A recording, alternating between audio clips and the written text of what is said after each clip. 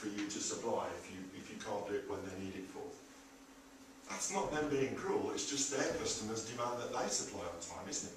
You know, it goes all the way up the chain. Help you manage the replenishment policies. How many people in the room have over 1,000 item lines, product codes? Yeah, it's not unusual. How many over 5,000? Okay, so you're in the average, because the average is between 1,000 and 5,000. Looking at each one of those and deciding what the replenishment policy is a very time-consuming exercise. And again, we've just discussed that we don't have that. So looking at something like the forecasting systems that will take average usage and enable those to set them up automatically, almost, will give you the confidence to make the right decision. So, it's easy, isn't it? That's all we're looking for. Accuracy, up to date. But I think the other two are as important as anything else. Okay. As an IT person, a geek, nerd, call me what you like, okay? Very easy for me to sit there late into the night, create software that does fantastic stuff. You know, every possible rule, permutation of if this and this and this and this, but not this, do this. Will you understand it? 6 months later, when it tells you to do something, you'll go, why the hell is it telling me to do that? So if it's not straightforward and easy to understand, actually, you'll find it very hard work in my experience. Okay? So you've got to be able to say, yes, I know that's the right answer.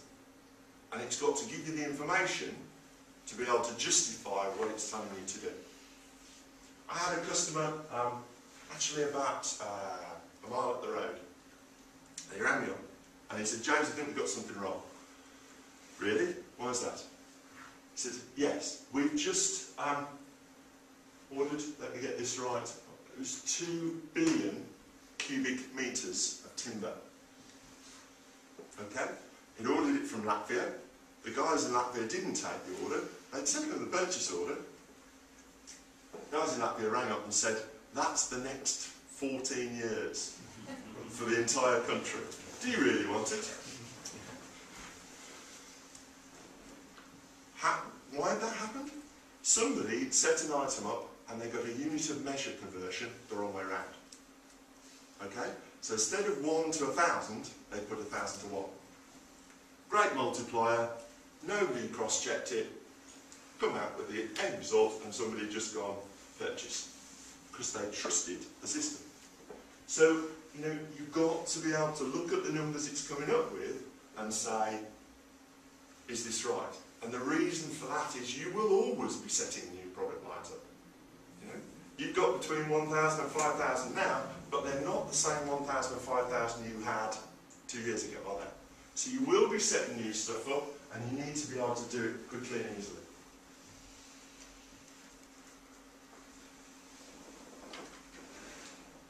Efficiency. You know, it's a good question to ask. How many phone calls are involved in that process? I hate phone calls, internal ones. When you're on the phone to a colleague, you're not talking to a customer. That's not going to be great for your sales going forward, is it? If your customers can't get hold of you because you're engaged, because you're talking to a colleague, and 90% of the time when you're talking to a colleague, what are you doing?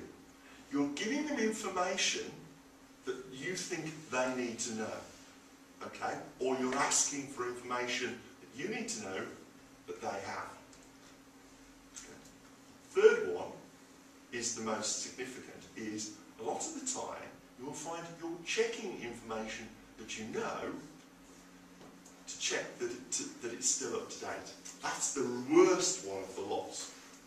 Because you've looked at a number on a screen, I better just talk to Fred and check that that's correct, because I don't want to make a promise based on it when something may be out of date. Okay. So too much in business today, people will not trust the system's giving them information, they want to cross-check it and cross-check it again. Why? Because they've been caught too many times. So it's, you know, that whole process should be easy and straightforward.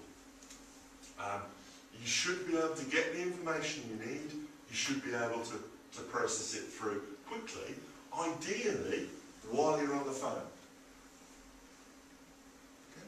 Because if you can answer if you can say to the customer, you can have it next Tuesday. Okay? You've got to, that 7% goes way up. If you come off the phone and you've got to then go back to them, we all know that modern communication, making a phone call is a challenge these days, isn't it? How many times do you get through to the person you need to talk to first time? It's not always there. So let's look at some software. Because I don't know about you. I need a little.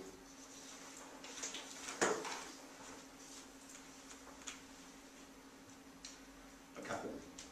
So this is some software from Microsoft.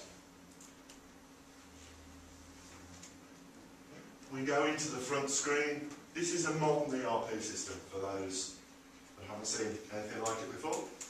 So we're going into a role centre. I'm in the role centre of somebody who's an order processor. I can see how many sales orders I've got. I can see, you know, how many I've got that are late. I can see what outstanding credits there are. I can see my inbox, my calendar, my tasks to do. It's all there in one central point. I can see sales and profit per key account. I've chosen to do it by customer because I'm in a sales role. If I'm in the inventory management role, I might choose to do it by item.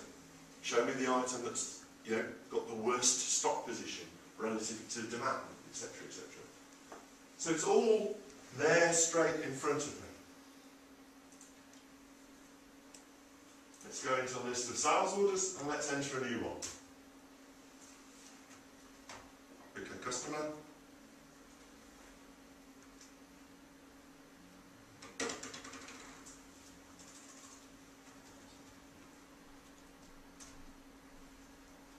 Quickly go down and put an item on.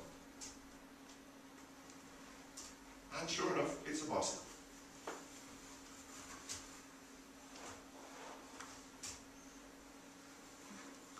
A bicycle we don't have any of. So, what are we going to do with that? We're going to say, well, yes, we want to proceed. And they're over their credit limit, so maybe we should, maybe we shouldn't. But let's have a look at how quickly we could then supply that bicycle. So, this bicycle, as common with most, is made up of a set of parts. We have a couple of wheels, we have a chain, and we're a bit short on time, so I won't go through the whole detail of showing you. But it could be an item that we just buy in, that we want to know. So that goes to something called order promising. And this software that I'm looking at, the demo software, is running 27th of the 1st of 2011. It's a little ahead of itself right now. The customer would really like us to ship it today, if at all possible. But we can't do that. So let's go and calculate. And the system has built in the possibility of doing available to price or capable to price. Difference between those two? Well, one will take time into account. And if you have a fixed capacity, you have a fixed number of people working a fixed amount of time, capable to promise will actually make sure that we have the time to do the assembly of the bicycle through the different work centres that it needs to go.